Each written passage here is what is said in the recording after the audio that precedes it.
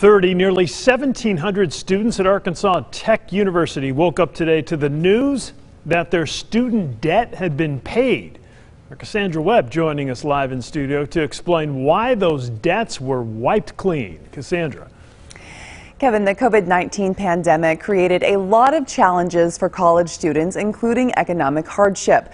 So knowing this, Arkansas Tech used nearly $2 million of its federal American Rescue Plan funds to put a zero balance on thousands of students' debts. Very nice surprise for those dealing with tough times.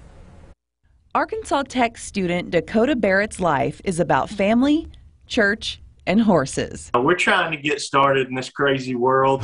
And what's been keeping him from getting his degree was a nagging $3,700 debt he owed to ATU. It's something that you wake up thinking about every day. It's something that just kind of tears at your heart. He and his wife go to work every day, but this year was hard. Sometimes it's just too much of a struggle to come up with $3,000 or $4,000. I was just kind of sitting there on hold with that $3,700 and just never had it extra to come up with. But then his phone rang. Super nice guy there informed me that somebody had paid the debt off. I couldn't even hardly talk to him. I just about broke down bawling. I won't even lie to you. I cried for probably an hour. And just like that, his debt was gone. Something he calls a blessing from above. Really been praying on that. Been praying that God would just somehow come through for us. And it came right on time.